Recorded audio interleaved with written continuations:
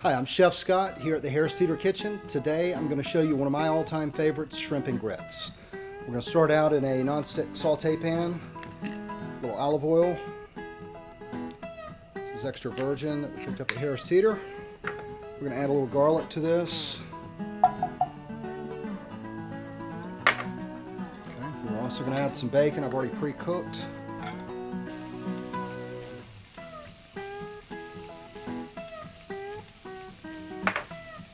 Okay, we're going to add some red pepper.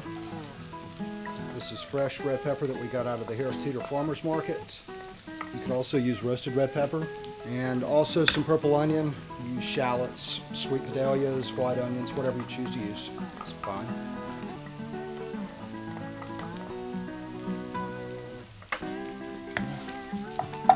We've got some grits that we've already prepared, just following the instructions on the box. You could use polenta, stone ground corn, anything that you want to use would be fine. We're going to add our shrimp in. These are 1620s that we got out of the Fisherman's Market. They're peeled to vein, tail on. Okay. Spread these out a little bit so they'll cook evenly. And it won't take but a few minutes, and we'll have this thing up and running in just a sec here. And we're going to season, of course, with fresh cracked pepper and salt.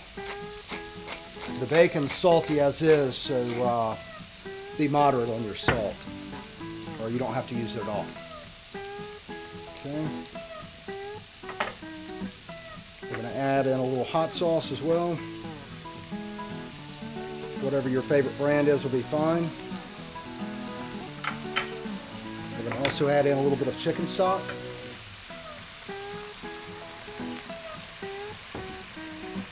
And a touch of heavy cream. You can use beef stock, vegetable stock, chicken stock, whatever you really want to use. You could even use fish stock for this. We have chicken stock today, so that's what we're going to use. Turn these shrimp over. So I'm cook just a little bit on each side.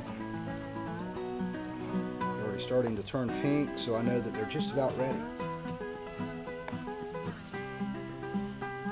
This is a dish, again, you can prepare most of the ingredients in advance. Have your shrimp peeled, deveined. Have your bacon cooked, or if you have breakfast one morning and have leftover bacon, it's a perfect opportunity to cut a corner.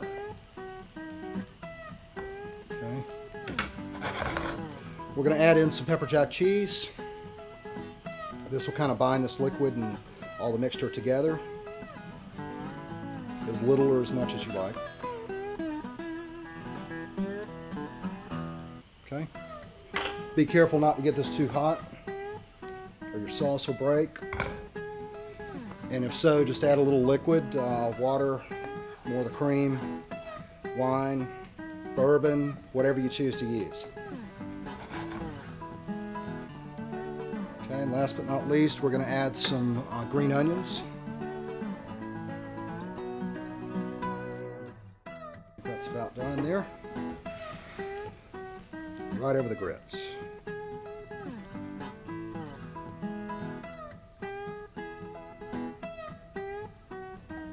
And there you have it. This is shrimp and grits. I'm Chef Scott at the Teeter Kitchen, and remember, just have fun. There's no place I'd rather be. My hair is Teeter.